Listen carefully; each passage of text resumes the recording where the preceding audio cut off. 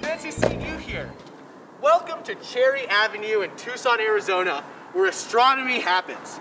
And welcome to the Steward Observatory Perspective Visit.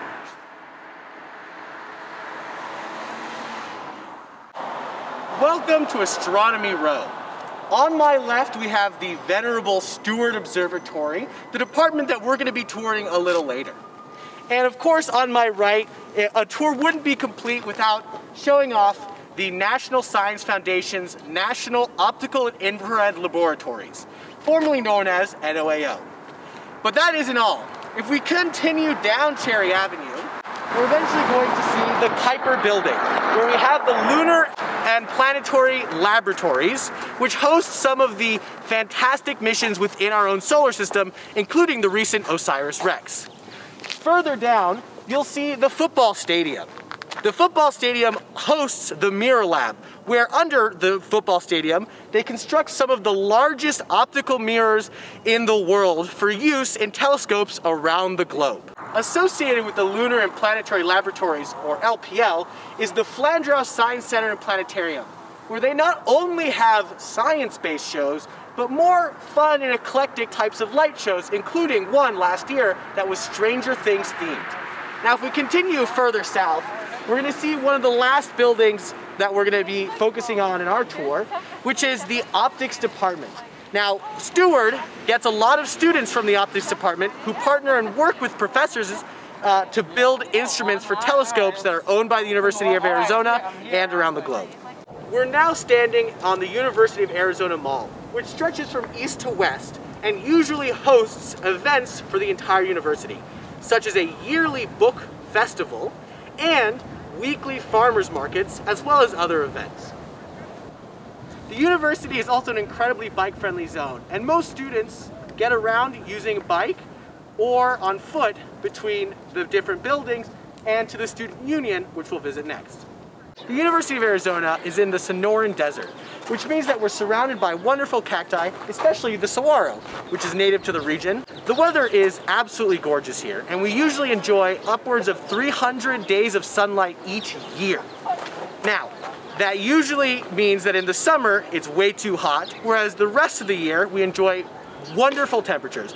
Right now, it's the end of February, and it's around 70 degrees Fahrenheit when I stand in the sun. Welcome to the Student Union. At the Student Union, grad students can find such amenities such as the bookstore, a notary, ATMs, and of course, food. Many grad students do bring their own lunches from home, but once in a while, even I get peckish and visit here.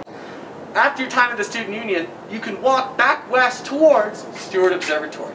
Now we can see the historical dome in the background, and here in the dome we have graduate student offices and an old telescope which is still used for undergraduate projects and for public observing nights. Steward graduate students take the opportunity to get outside whenever they can. And so we usually come out here to the lawn to eat, hang out, and even some classes spend their times outside. This is the old historical entrance to Steward Observatory, which is now surrounded by orange trees and also boarded up. These oranges are absolutely great and ready to eat. Welcome to the Steward Observatory courtyard, where we mingle outside of N210 following colloquium, where we generally have snacks and other confectionaries. And as well, you can see the dome behind us, with the only entrance to this building now on this side. We'll be going inside there in just a second to show you graduate student offices and the telescope. Welcome to the second floor of the dome. Here's where we host the graduate student offices. Unfortunately, we can't get in here right now to show you what they look like, but but they're generally considered very nice as they have windows, though they can get quite hot in the summer. We're going to continue up the stairs to show you the Steward Observatory telescope. We are now inside the Steward Observatory, the original building which founded the department. Although this is not the original telescope, this is the 21-inch Raymond E. White Jr. reflector. This telescope is used for undergraduate research projects, public observing nights, and also for enthusiasts within the department. Over here behind Steward, we have the Steward Observatory trailer, which are a space of pseudo-temporary offices that graduate students and faculty inhabit. Behind the Steward Observatory trailer, we have the bike cage, where graduate students who bike into work can feel more secure by locking up their bikes inside a coded gate. Right next to the bike cage, we have the business office, which handles all the financial aspects of Steward. So when you're coming and you're being hired, your official paperwork will be processed by this office behind us. Welcome to room N210. This is the largest classroom at Steward, and although you won't have any classes here, as graduate classes are usually smaller, it's usually where we host the colloquium speaker and other large events. And the room was recently refurbished in model, so now there's even extra leg room. Move over economy, you're flying business. You're now standing in the Steward atrium, where we have just entered from the outside, and we're standing at the crossroads of the entire department. To our right, we can try and guess the value of the Hubble constant based on when this poster was made, given how it thinks that the universe is only 15 years old. To our left, more importantly, we have the administrative offices in the new half of the building. Notice how I've walked down the stairs. In the administrative office, Michelle and Hector can help you with whatever you need, from filling out forms to understanding what requirements you need for your degree, or if you get locked out of your office. Come on in to the Abhai offices. Here, students, up to 6 or 5 students, study exoplanets in these immaculate offices. Now, if we come along here, we can see that the nicer offices are, of course, reserved for the faculty members and postdocs, but grad students are still able to find their own spaces here in these cubicles. Welcome to the Steward Observatory Grad Cave, where graduate students can take one of these 7 cubicles, 6 cubicles, in order to get their work done. Now, if you do get locked out of these, you can climb over, which I have done quite a few times, but preferably you want to keep your key on you. We're now firmly situated inside the old half of Steward Observatory. On our right, you're going to find a variety of classrooms, which unfortunately we can't show you the inside of, but it's where you'll be taking the majority of your graduate classwork. We also have a computer lab, but unfortunately, again, it's closed for now.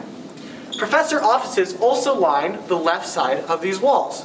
And as we get further down to the back, we'll find a graduate student office. Come on.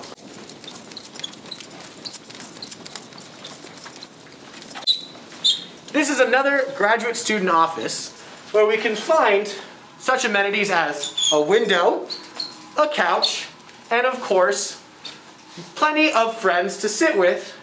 Welcome to the infrared wing of Steward Observatory. Have you ever wondered who built the instrument on the Spitzer Space Telescope and for the upcoming James Webb Space Telescope? Well, that work was done right here in Arizona. This wing specializes in building instruments for these space telescopes in order to do extragalactic science, galactic science, and nowadays exoplanet research as well. Come on, let's go show you around. Oh, you've caught me in my office. Welcome to the JWST grad student office.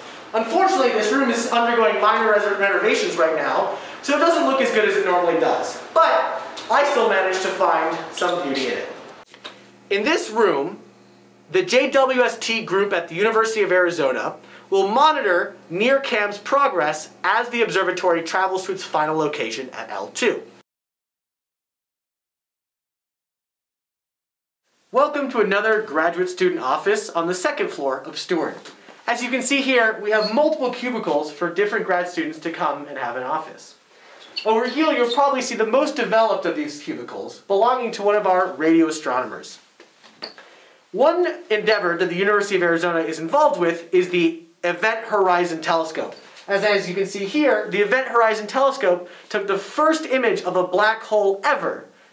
Welcome to one of Professor Dan Maroney's laboratories. Here, telescope instruments, electronics, and components are developed, tested, and ultimately shipped to telescopes either in Arizona or around the world. Welcome to one of the Arizona Radio Observatory laboratories. Here, instrumentation and equipment is developed to fly on balloon experiments to space. For example, this has been to space. This cryostat has been to space. Much of what you see here might go to space. I might go to space. If you're more interested in doing optical science, this is Professor Chad Bender's laboratory, where he works on optical spectrometers and fiber optic instruments to be deployed on telescopes in Arizona. One of his recent works, NEWID, is a spectrometer used to find exoplanets around stars. Welcome to the Steward Observatory officially sanctioned interaction area. In here we also have microwaves for heating your food, a coffee machine named Maggie, which has exclusive use by graduate students for only 50 cents a coffee, and a sink in order to wash your dishes. There also are tables and chairs at which to sit at in between events and to relax and socialize with grad students. One of the best parts is the bird cage, aptly named because it is covered with a sort of fence that keeps birds out and graduate students in. Right next to the interaction area, we have two of some of the most important rooms at Steward Observatory. The N305 conference room, where we have speakers and general meetings within the department. Unfortunately, we can't show you as it's locked. But we also have access to the Parker Library, the Steward Observatory Library. In here, we have science coffees on every other morning, and we also have tutoring sessions with undergrads, and generally is a good place to study and work during your first few years. Although N305, the main conference room that faculty and graduate students use at Steward, was closed, this is a conference room of a little smaller size that you can get a feel as to what it might be like to sit in the room. Here, I'll show you.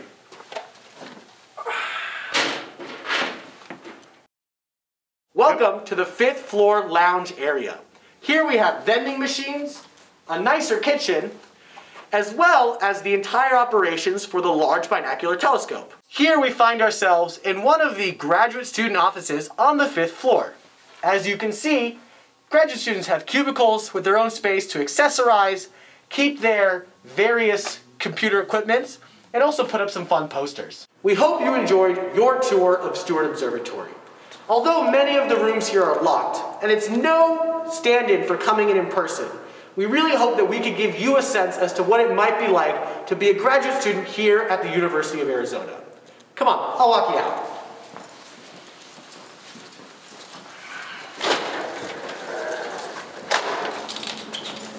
Steward Observatory is a home to fantastic research at the University of Arizona.